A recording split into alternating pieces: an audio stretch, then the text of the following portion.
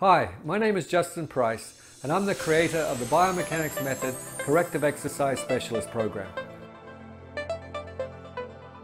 So let's look at the hamstring. So let's going to start with stretching Sarah's left hamstring. I'm going to pretend I'm a door frame. So Sarah could do this between a door frame. So she'd put her body between the door frame. I would be the left side of the door frame. And this is a passive stretch.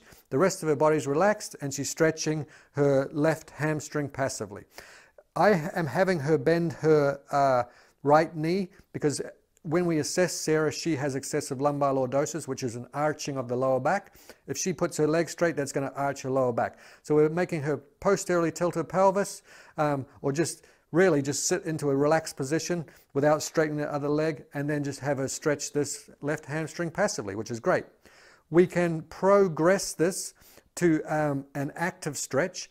Active stretching is based on the principle of reciprocal inhibition. That's a fancy term for contract the antagonist of one muscle to stretch the agonist. For example, if we're stretching Sarah's left hamstring, the muscle or the opposite muscle of that would be the quadriceps, because the hamstring stretches as the leg straightens. The muscle that helps straighten the leg would be the quadricep.